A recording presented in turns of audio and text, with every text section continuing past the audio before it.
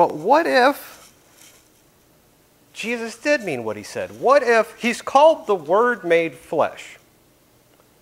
If the Word made flesh, what if he could say exactly what he meant to say and inspire people through the Holy Spirit to write it down?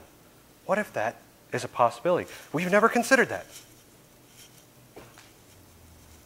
Now, we are in a political season, and both political parties, they're both promising wonderful days ahead if you just vote for them.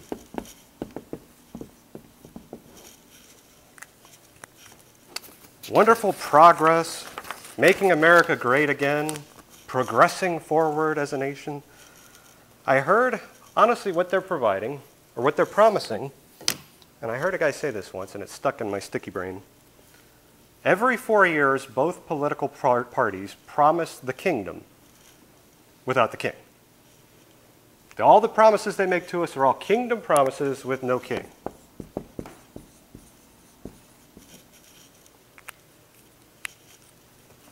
Kingdom conditions. Trump says he'll make America great again. Hillary says she's fighting for you.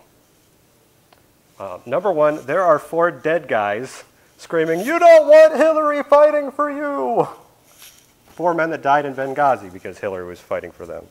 And Trump, on the other hand, he'll take whatever grievance you have. I love the guy. He's great to watch.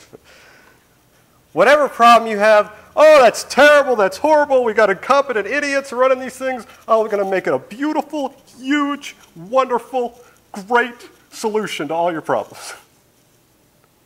It'll be huge.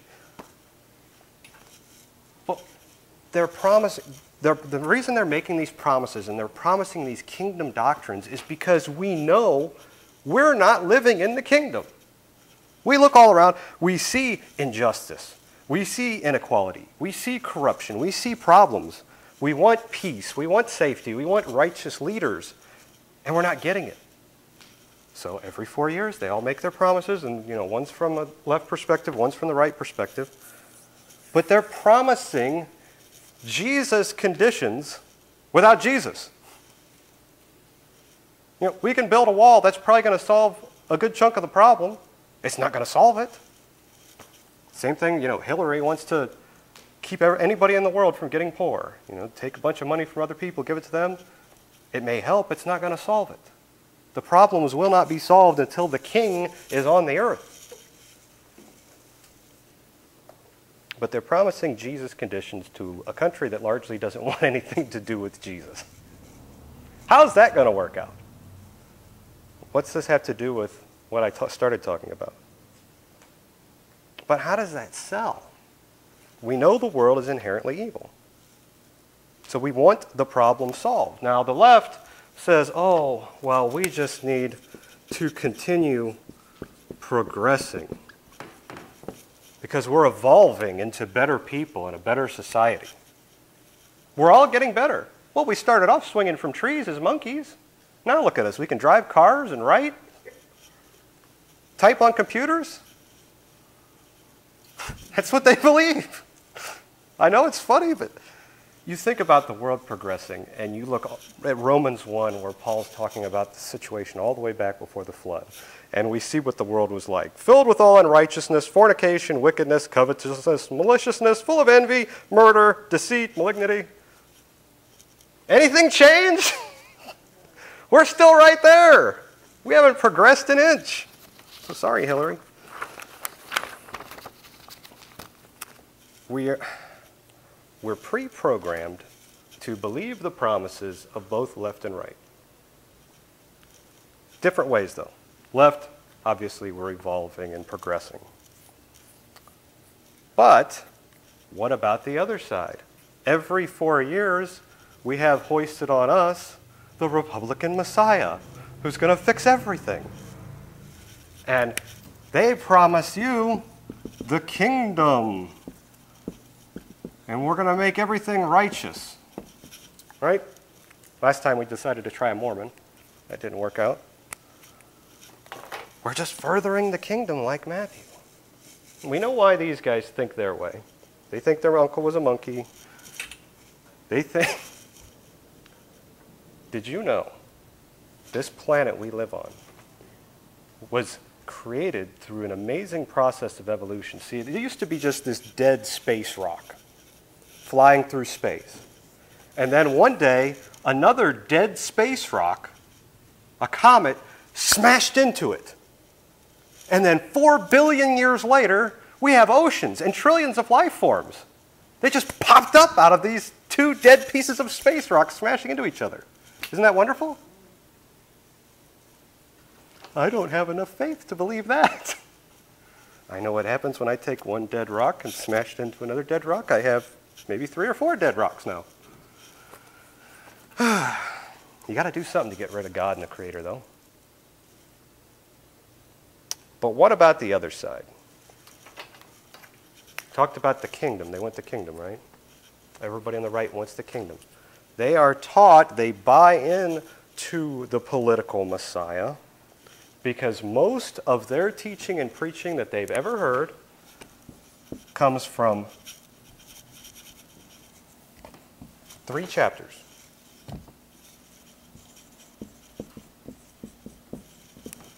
Anybody ever hear a message from Matthew 5, Matthew 6, or Matthew 7? All of them. Matthew 5 through 7 is commonly referred to as the Sermon on the Mount. It's got the Beatitudes in it. I call it the constitution to the kingdom. The king laying out, this is how things are going to go when my kingdom comes. That's the way you see it. But everywhere it's presented as this is what Jesus wants to tell you Christians here in America today. So they're constantly in the kingdom. Things should be fixed. Everything should be wonderful here on earth. And everything should be righteous. So here comes some guy promising, hey, I'm going to do X, Y, and Z. I'm going to punish the evildoers, like old George W. said. That must be the Lord's man. You got Trump standing up there. Hey, yeah, 2 Corinthians. That's what you guys are all about, right? Yeah, I'm a 2 Corinthians guy. Oh, I love it. But people are largely taught from the Sermon on the Mount. That's their Sunday school message. That's their evening service message. Midweek, we may stray and go a chapter away from the Sermon on the Mount, but pretty much that's where you're at. So here you are. You know that the Sermon on the Mount is the Lord Jesus Christ in his earthly ministry. What was that about? Oh, he was talking to Israel. But everybody you know thinks it's their doctrine today. So here you come along and maybe you hand them a book that's got a bland title like Jesus Wasn't Talking to You. You know, something just boring like that. Ah! Don't touch it! Might get its heresy on me. They've never heard anything like that, but they know for sure you're wrong. Why? Because they've never heard of it before. And they didn't wake up that morning saying, I'm wrong about so many things. I just need to find somebody to give me the answers. They didn't wake up like that. So, let's put on the table, what if Jesus meant exactly what he said? And what if, as your friend, your family member, everybody you know thinks, he was talking directly to you and I today? What does that mean to us? Let's test that. We'll put give them, for the sake of argument, we'll start with their right. And let's go through some of this stuff. And like I said, the most popular, the most worn pages in your Bible, if you're in a denomination, will be right around Matthew 5 and 7. So if you've heard 500 messages on it, tonight's 501. Hopefully it might be a little bit different. Matthew 5.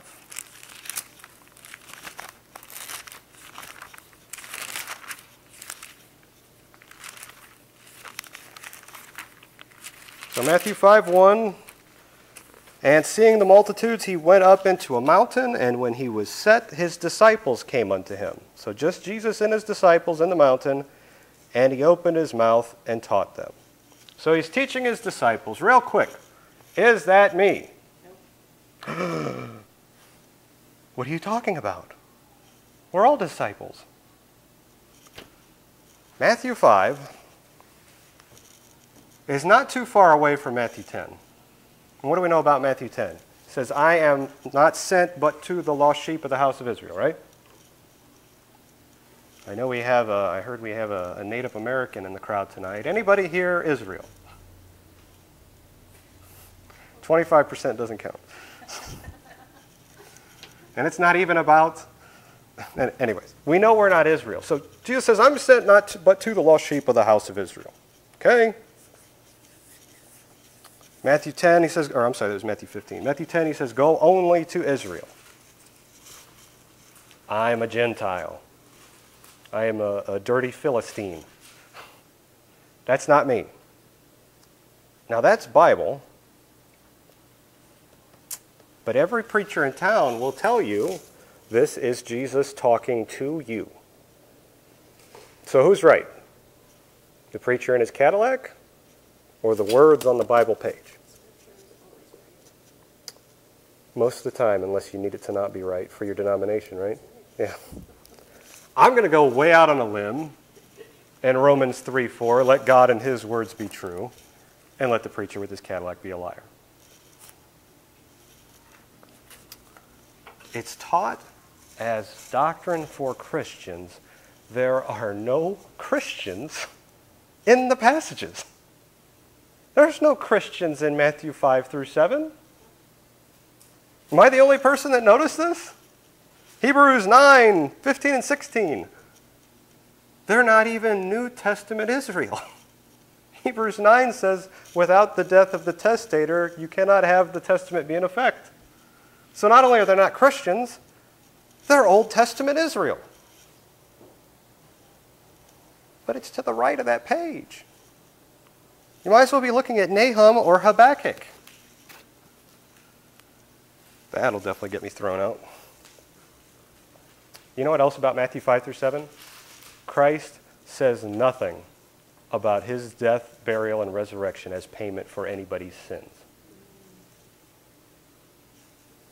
That's kind of a big deal, right? He says nothing about it. So what I want to do, I want to save everybody here a ton of time for the rest of your life. That's what we're about here, efficiency, right? I want to save you a ton of time. Now, I know you've all heard 500 sermons on these passages, and you've heard however long their sermons were, 500 minutes of preacher blather on the subject. So I want to try to save you. I can't do anything about your past, but I can help you from here on. And I want to save you time for the rest of your life from here on out. When next time you turn on your TV, or you're listening to the radio or whatever, sitting in your church, and you hear a guy read a passage out of Matthew 5, 6, or 7, and say, now, brethren, you already know what's coming. But what follows, now, brethren, if he starts with what Jesus is trying to tell you here today, that should be like nails on a chalkboard to you from now on. As soon as you hear that, you can go, click, and save yourself all that time of having to listen to what the preacher tells you Jesus is trying to tell you today. Just you hear it? Click, done. On to the next project. Or if you happen to be sitting in a church service and you can't just click, you could say, okay, earbuds, and do whatever I need to do on my tablet from now on. So I just saved you all kinds of time. What do I know about what Jesus has to say in Matthew 5, 6, and 7? Well, if we actually read the passages, look at what Jesus says in Matthew 5, 17.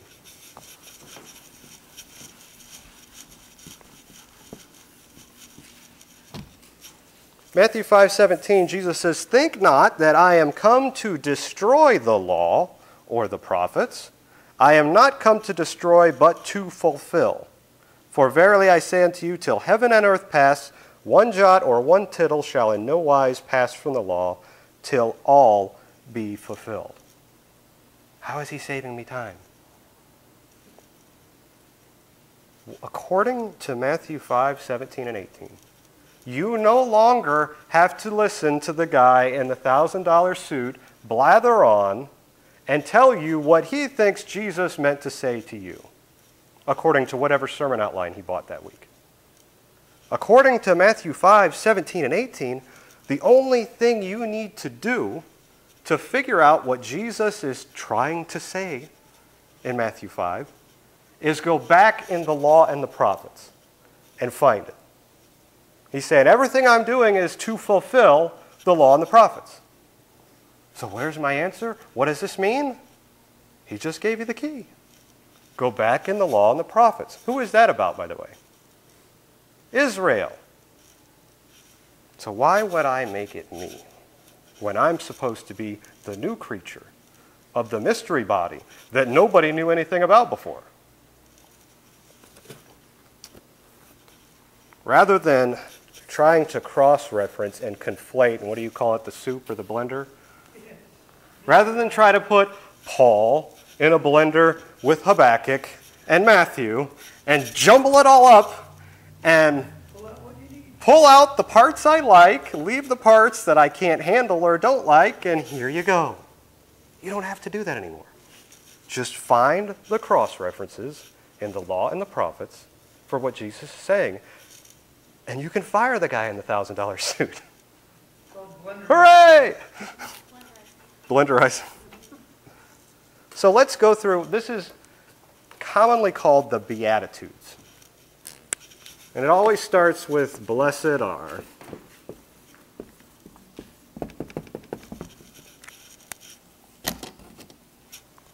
Let's look at Matthew 5. Matthew 5:3. Blessed are the poor in spirit, for theirs is the kingdom of heaven.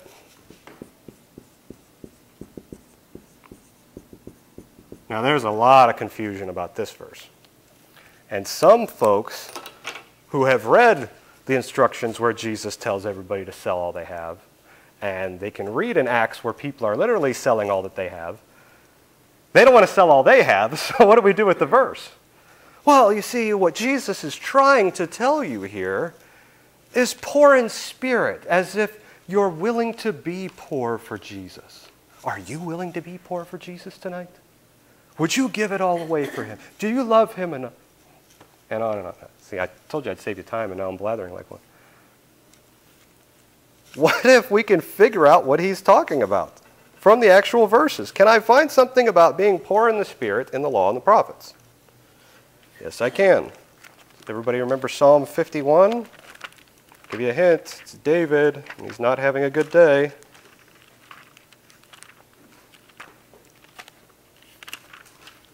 Create in me a clean heart. Take not thy Holy Spirit away from me. Is that a prayer that any of us could ever pray? Lord, don't take your Holy Spirit. No, he promised he's already sealed you with it, Ephesians 4:30. We'd be silly to pray that. David wouldn't, though. Create in me a clean heart, O God, verse 10, and renew a right spirit within me. Cast me not away from thy presence, and take not thy Holy Spirit from thee. Verse 16. Now, what's David's problem? He's committed a crime that there's no sacrifice under the law for. There's no pile of bullocks you can bring to the temple and make go away what David did. So he's just begging for mercy. Yeah. What does he say? For thou desirest not sacrifice, else I would give it. Thou delightest not in burnt offering. The sacrifices of God are a broken spirit, a broken and contrite heart, O God, thou wilt not despise. So David's begging for mercy. And did he get it? Yes. Why? Did you ever think about that? Why would God make an unconditional promise to some king, have him do all the stuff he did, he deserved to die, and then he lets him off the hook? God's grace. It's bigger than that, though. What do we know about national Israel under their first covenant? Remember Exodus 19? All that he says will do. By the time Jeremiah rolls around, Jeremiah 31, they've broken my covenant. Over and over again, they've broken it. Ezekiel talks about Israel gone a-whoring. Played the harlot to many lovers. You don't fix that. So what does God offer Israel? The new covenant. You can't sacrifice your way into that. That has to be an offer of mercy from God. And doesn't he say that he's offering Israel the sure mercies of David? So why did God give that to David? He's a perfect type for New Testament Israel. The whole nation getting the sure mercies of David, according to the blood of the Lamb. Getting sidetracked. But that's what national Israel needed. So when Christ is saying, oh, poor in spirit, it's not about, I'm willing to give my money to Jesus. It's the whole nation. They need to be contrite and broken for breaking the covenant. Isaiah 66 in verse 2, God's talking about the heaven is my throne and the earth is my footstool. In verse 2 he says, the Lord will look to this man, even to him that is poor and of a contrite spirit, and trembleth at my word. Now what was going on when Jesus, God in the flesh, was walking around Israel? You had some people who believed him and who trembled at his word, and you had other people who hated him and disregarded him. What happened when John the Baptist showed up? Matthew 3. You say, hey everybody, great news! Jesus is coming, we're all going to have a great day. No, that's not what John the Baptist did. John the Baptist goes out there in his crazy clothes out in the wilderness and says, repent! I'm too proud to repent. I will not repent. What do I have to repent of, you crazy wild man in the forest? That's what he's saying. Repent, for the kingdom of heaven is at hand. And what does he say about the king that's coming? He's got his fan in his hand, and he's going to gather the good into the garner, and the rest he's going to burn up and destroy. It's a warning. You need to be poor in spirit and respond to it, Israel. You see it? I said turn to Matthew. Maybe I didn't. Look what he says to the proud in spirit when they show up. 3:5, all the people are coming out of Jerusalem being baptized. Then the rich in spirit show up. Many of the Pharisees and Sadducees came to his baptism, and he said unto them, gentlemen, how good to see you. Matthew 3:5. No, he didn't say that. He said, O generation of vipers, who hath warned you to flee from the wrath to come? Bring forth therefore fruits meet for repentance. So Israel, as a nation, had to recognize we've broken the covenant. We were born of God in Exodus 4. We were God's firstborn son. We need to be born again, as Jesus tells Nick at night in John 3. The nation needed to be born again. They needed to repent. And Christ himself, he has a parable in Luke 18 illustrating this. I'm sure you guys are all familiar with this. Remember when the two men went up to pray, the one a Pharisee and the other a publican? And the publican says, I thank God I'm not like this publican over here. And all the publican did, he wouldn't even lift up his head. He just said, Lord, have mercy on me, a sinner. Poor in spirit. I need help. I've broken the law. The Pharisee stood and prayed thus with himself, God, I thank thee that I am not as other men are. Extortioners, unjust, adulterers, even as this publican. And then he goes on about his whole self-righteousness. So blessed are the poor in spirit, to Christ's audience in the Beatitudes. Blessed are you, Israel, who know you've blown it, who need to repent, who need to be baptized, who need to be born again. That's who the poor in spirit it is. Blessed are they that mourn. How's that working out for everybody you know? Blessed are they that mourn, for they shall be comforted. That's not happening very many places on planet Earth today. We'd know that a lot better if we went outside of our country's borders. Blessed are they that mourn. What is he talking about, Jesus? Can I find it in the law and the prophets? Yes, we can. Zechariah.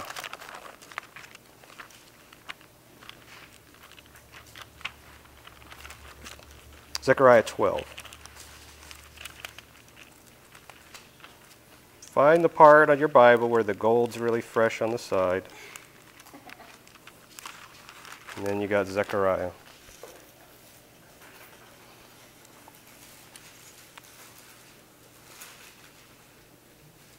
Blessed are they that mourn. Zechariah 12. This is Jesus talking to you. Zechariah 12:10. The first thing says, "And I will pour upon the house of David and the inhabitants of Jerusalem." That's not me. The house of David and the inhabitants of Jerusalem. The spirit of grace and of supplications, and they shall look upon me whom they have pierced, and they shall mourn for him, as one mourneth for his only son, and shall be in bitterness for him, as one that is in bitterness for his firstborn. Blessed are they that mourn. I have a prophecy saying that the people who love him will look upon him and mourn. What has our nation done to him? Now the priests and the Pharisees, they didn't mourn killing Jesus. They were glad about it, right? When that pesky resurrection thing happened, did they turn around and say, "We were wrong, we're believers now"? No, they had a conspiracy, paid a bribe to tell lies to hide the resurrection. When the Roman soldiers, did the Roman soldiers have any reason to lie? That King of Yours, the Messiah, whatever, yeah, he came back to life. We fell down as dead men. Their angels showed up. It was crazy. Any reason in the world a Roman soldier would ever say something like that? But they still didn't believe. They did not mourn. They did not look upon him who they pierced and were sorrowful. But that's exactly how Peter preaches the cross in Acts 2. Peter doesn't stand up and say, "Hooray, Jesus is dead and alive again. Let's get ready for Easter. It was the most wonderful thing. He paid for all our sins." Peter didn't know any of that.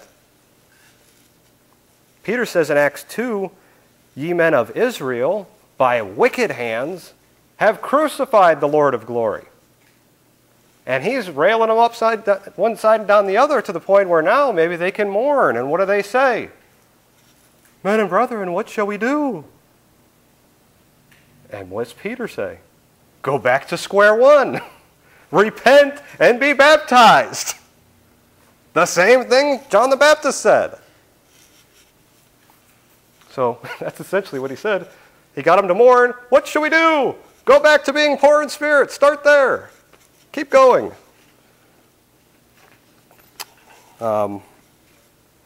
Mourning, and they shall be comforted. Cross reference for that is Isaiah 51:11. Isaiah 51:11, "The redeemed of the Lord shall return and come with singing unto Zion." Seems like it's about Israel and Israel's program and Israel getting its kingdom, right? Seems like all the cross-references we keep running into are about that. Maybe it's not talking to Christians in America in 2016. "The redeemed of the Lord shall return, and everlasting joy shall be upon their head. They shall obtain gladness and joy, and sorrow and mourning shall flee away. I, even I, am that comfort you. Who art thou, and thou shouldst be afraid of a man, and shall die." And on and on and on. So, poor in spirit. We've got repent, Israel. They that mourn. The king comes back to win. They shall be comforted.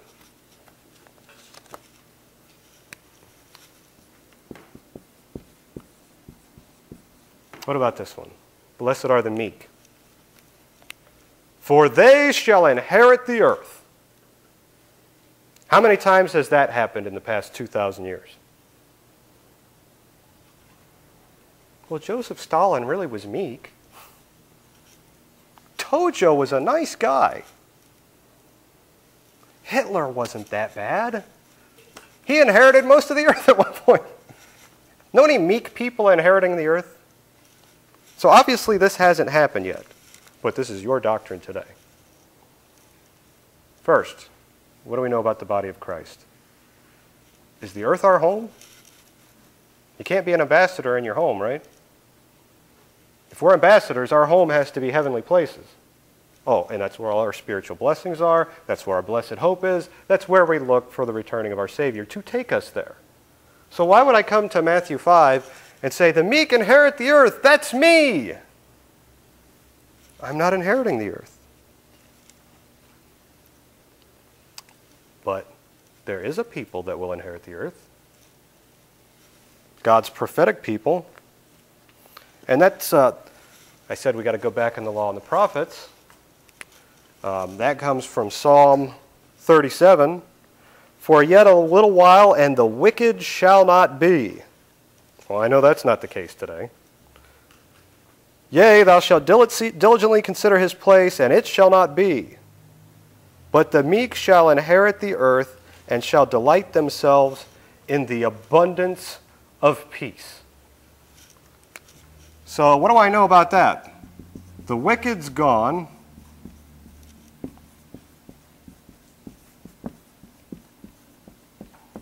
And peace will be abundant. Where's that happening today? Anywhere? Anywhere? When will that happen, though? What do we know about our progressive timeline in the Bible? We know that somebody is going to get bound up for 1,000 years, right? The wicked are going to be thrown out. And Jesus will be the Prince of Peace here on earth, right? An abundance of peace. So when he's saying the meek will inherit the earth, that's exactly what he's talking about. It's not, boy, if you just get more, you have it in your heart that you want that farm, that big mansion. Why, the Lord will promise it to you if you just be meek. He'll give it to you. Do you believe that promise? You'll inherit that earth that you want.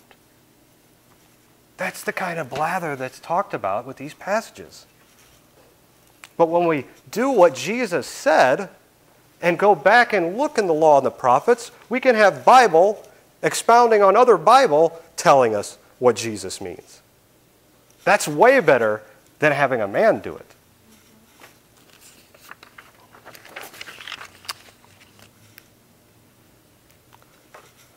Oops, I skipped too much.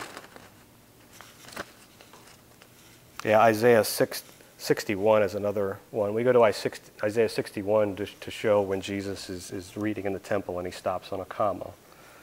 But the other one is we see that he's preaching good tidings to the meek. And what are the good tidings? You read on in Isaiah 61, it's the day of vengeance of our God, and we're throwing out all the enemies of God and bringing in this wonderful time to the meek. What about blessed are they that hunger and thirst for righteousness? They shall be filled. Back to when we started tonight. Our nation, our country, our world, we just want things to be fair. We just want the rottenness and the corruption to stop and equality and fairness. We hunger and thirst after righteousness, do we not? So you could definitely play that in today's economy. But what about Jesus' own hearers? Right there, Old Testament Israel, on the mountaintop, listening to him. What's he talking about to them? Well, what do we know? We know they were under occupation of the Romans. I'm sure that was totally fair. Conquered by a wicked pagan empire. I'm sure everything in their society was going along fairly. Secondly, we know even the rulers of Israel were corrupt. Jesus said in Matthew 23, he said, the scribes and Pharisees sit in Moses' seat. Whatever they tell you to observe, do it. But don't do what they do. Whatever they tell you to do, they're sitting in Moses' seat, do it. What does he say about them? They bind heavy burdens and grievous to be borne and lay them on men's shoulders, but they themselves will not move them with one of their fingers. So even a lack of righteousness there. But back in the law and the prophets, in Isaiah 11,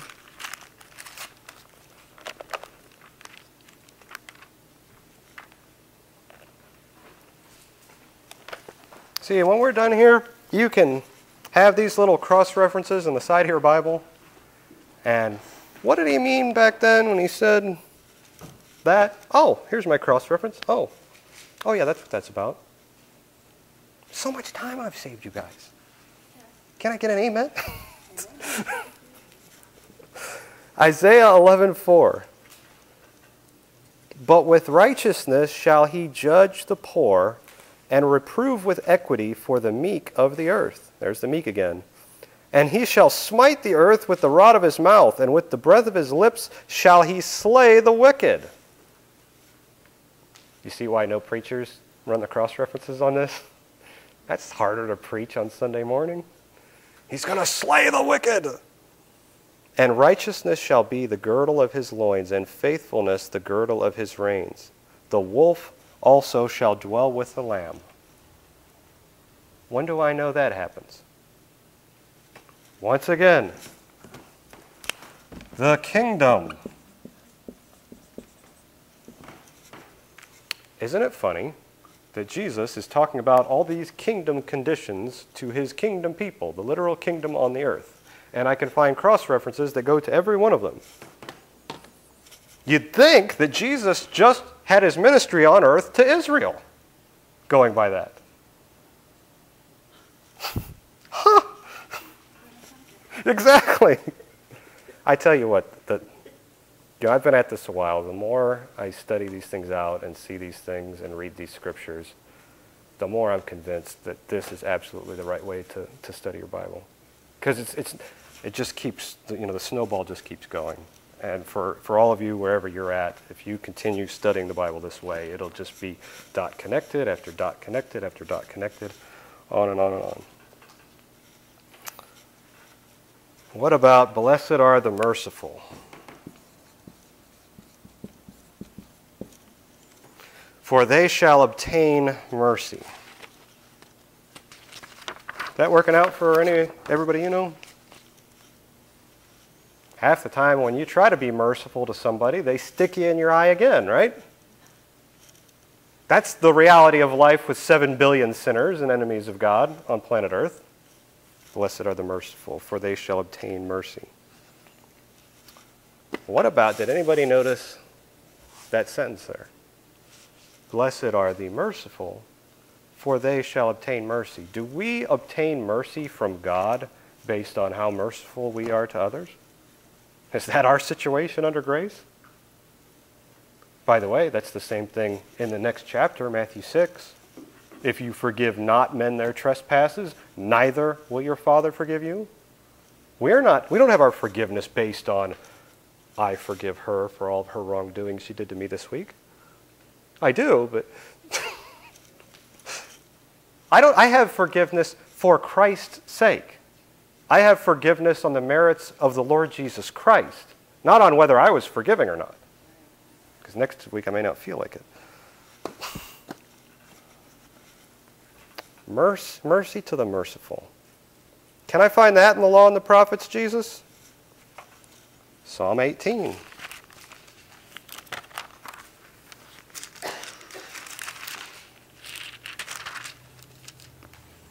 Psalm 18:24. Therefore hath the Lord recompensed me according to my righteousness. Oh, mercy to the merciful. According to the cleanness of my hands in his eyesight. With the merciful thou wilt show thyself merciful. With an upright man thou shalt show thyself upright. That's the exact condition of a covenant relationship with God. You do your part, God will do his part.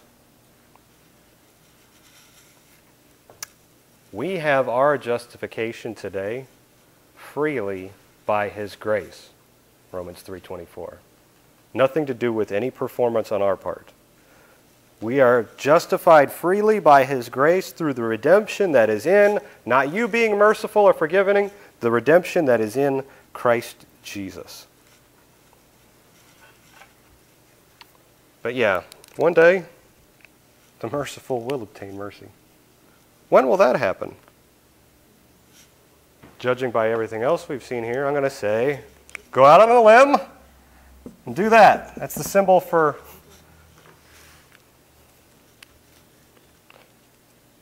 blessed are the pure in heart, for they shall see God.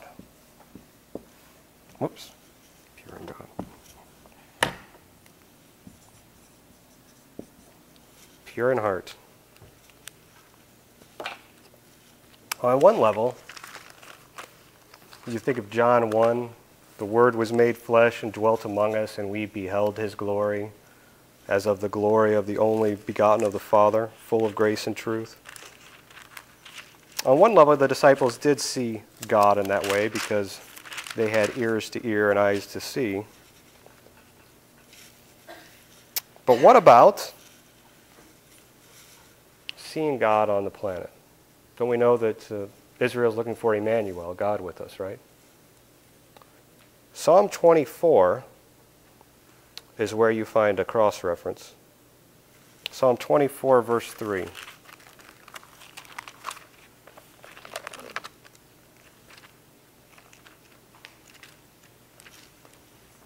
Psalm 24, verse 3. We've only got a few more here. Whoops. It'd help if I was in the right book.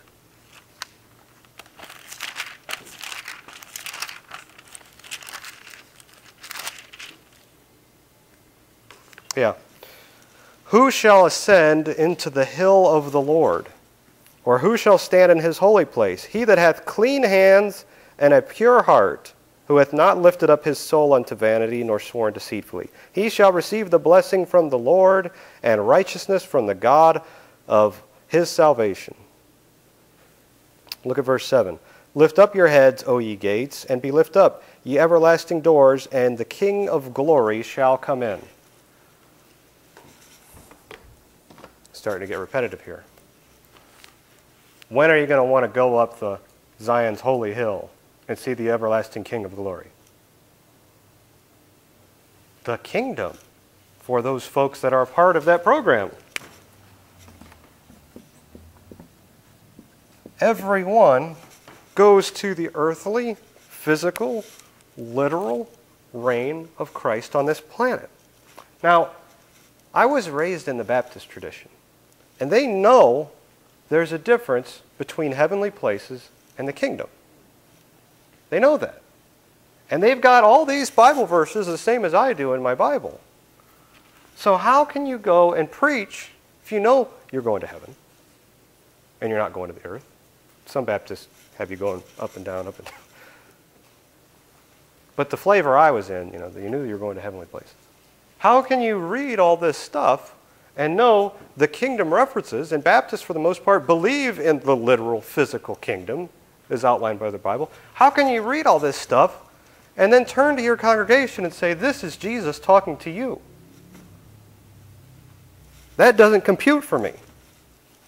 Just, one of the many reasons I'm not a Baptist. But if you just come to your Bible, say, I will go where you take me, Word of God.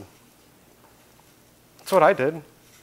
I'll come back and study this, see if there's anything to it. I'll go where it takes me. And it's taken me to understanding the Bible dispensationally, being Pauline in my doctrine, knowing that's who the doctrine for us was given to, by the same guy who's saying all of this. I didn't pick Paul because I like that part of the Bible better.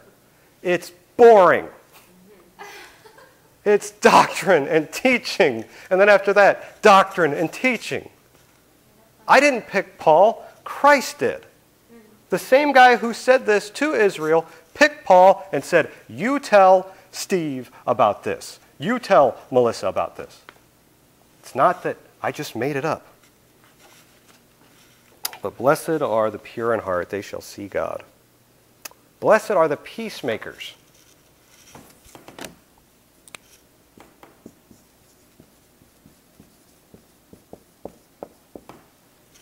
Blessed are the peacemakers, for they shall be called the children of God. Does anybody ever hear the story of Sergeant York from World War I? The guy that single-handedly killed a ton of Germans and captured like 200 people.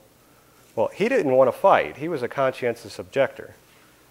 And he said, you know, it's against my religion, I will not go fight. And the draft board said, yeah, you're fighting or you can go to jail. So this was the verse that got him to decide to fight the Germans. Blessed are the peacemakers. Okay, let's go kill Jerry. He got that from thinking, well, the war is just going to keep going until somebody kills all those Germans, and I want peace, and I want to be a peacemaker, so the best thing I can do to be a peacemaker is go kill Germans. So that was all free, but I don't know why that popped into my head. But blessed are the peacemakers, they shall be called the children of God. Can I find that in the Law and the Prophets? Isaiah 2.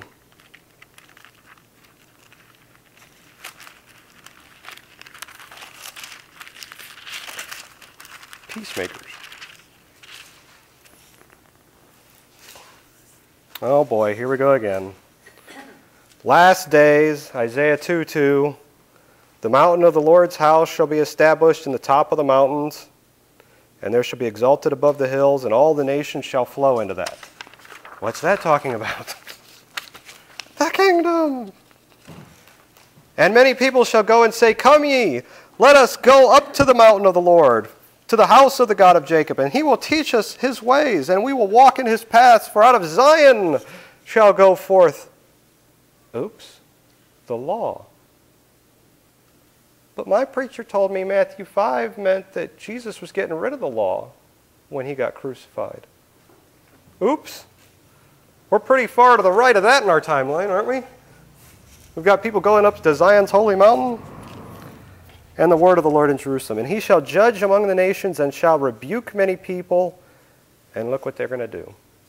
Beat their swords into plowshares and their spears into pruning hooks. Nation shall not lift up sword against nation. Rather shall they learn war anymore. That verse is inscribed at that wicked, corrupt organization called the United Nations. Any of that happened since the UN started? Let's just get rid of all our weapons. Blessed are the peacemakers. Everybody knows Isaiah 9:6 from your Christmas cards. Unto us a child is born, a son is given, mighty counselor, prince of peace. When's that going to happen? Has the government ever been on Jesus' shoulders one day? Ever?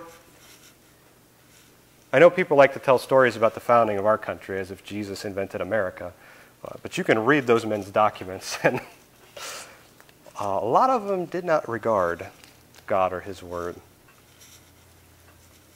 He shall be called the Prince of Peace. Of the increase of his government and peace there shall be no end. The zeal of the Lord of hosts shall perform it. So, peacemakers, beating swords into plowshares, flowing into Zion's holy hill, kingdom. It kind of makes sense, though, if Matthew 5 through 7 is the constitution of the kingdom, as a lot of people have called it. Everybody knows the salt has lost its savor verse, right? The last part of the verse says, have peace with one another. You can't get that in one building of people who like each other. You talk about an Acts when you have thousands of people believing in Christ all in one day, and they were all in one accord. And they all sold all their stuff and just shared it wonderfully. And they all got along. You cannot get the people who can fit in a Honda Accord to be of one accord about pretty much anything. But here we have a situation where thousands of people, here's all my stuff, brother. Oh, thanks. Here's all my stuff, brother. Let's share. Honey, we ain't living in that right now. That ain't us. I know you know that, but Oh, where are we at? Blessed are they which are persecuted for righteousness' sake, for theirs is the kingdom of heaven. Blessed are ye when men shall revile you and persecute you, and shall say all manner of evil against you falsely for my sake. Rejoice and be exceeding glad about that. Why? That stinks, Lord. Hooray, men are reviling me. Why?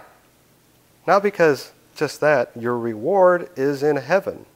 For so persecuted they the prophets which were before you. You're in good company. Remember all the prophets they killed? You can be named with those guys. Oh. But you have a reward in heaven. Now, time out. This is a verse people will try to take and oppose you who are mid-acts, and you tell people, no, we're going to heaven. This is about the earth. We go to heaven, they stay here. Nuh-uh, nuh-uh. What about this? What about this? And they'll rub your little nose in it. Ding, ding, ding, ding. You win the door prize this week. They're not wanting to go to their reward. They want their reward to come to them. Thy kingdom come. Thy will be done on earth as it is in heaven. Cross-reference, and we'll finish this up because I've gone long. Sorry. Jeremiah 23:5 says, Behold, the days come, saith the Lord, that I will raise unto David a righteous branch, and a king shall reign and prosper, and shall execute judgment and justice in the earth. In his days Judah shall be saved, and Israel shall dwell safely. Makes you think he's talking about Israel and Judah there. Not sure why. Oh. And they shall dwell safely, and this is his name, whereby he shall be called the Lord our righteousness. You see Peter in Acts 5. Where they are persecuted. Peter in Acts 5 talks about this. Blessed am I to just have gotten beaten up for Jesus. Acts 5:40, when they departed from the presence of the council, rejoicing they were counted worthy to suffer shame in his name. And daily in the temple and in every house they ceased not to teach and preach Jesus Christ. But back to the reward coming down. Blessed are you who get to suffer now. I've got a reward coming for you out of heaven. Peter talks about that. He says in 1 Peter 1:3, they have an inheritance incorruptible, reserved in heaven for you. It's up there. It's waiting for you. And then to cross-reference that with Revelation 22, just to tie that button up. Revelation 22, what do we have going on? Christ is coming to earth, right? Riding the white horse. Here I come. He says, Behold, I come quickly, and my reward is with me. So where's the reward? The reward's coming with the Lamb, to give to every man according as his work shall be. I am Alpha and Omega, the beginning and the end. So, that's a Matthew 5 lesson, hopefully different than every one you've ever heard in your life. But we who are dispensational, why did I just go through all this? It's not enough for us to say, well, that was them. My preacher told me Matthew was for them. Your preacher stinks. It's not enough to know that was for them. You have to know why. And you have to have some cross-references to be able to sit down with your friend, your loved one. This is where it fits. So that's why we study that. And we know where this stuff belongs. We know the people it goes to. But even if we didn't have Bible, how many poor people do you see going into kingdoms today? Poor in spirit. Do you see mourning people get comforted every time? We're all still hungering and thirsting after righteousness. Not getting it. And like I said, the merciful will get stuck in the eye. So not only is this right biblically, and you can cross-refer it, Bible verses with Bible verses, but the bonus is It fits with reality. We are in a present evil world. Our days are evil. The God of this world has set up the course, and the world's running it. And that's why we can not only have our Bibles right, but we can have reality right. And when somebody comes promising us the kingdom without the king, we can say, that's not going to work out. So that's all I had for tonight. I went longer than normal, sorry. Anybody have anything?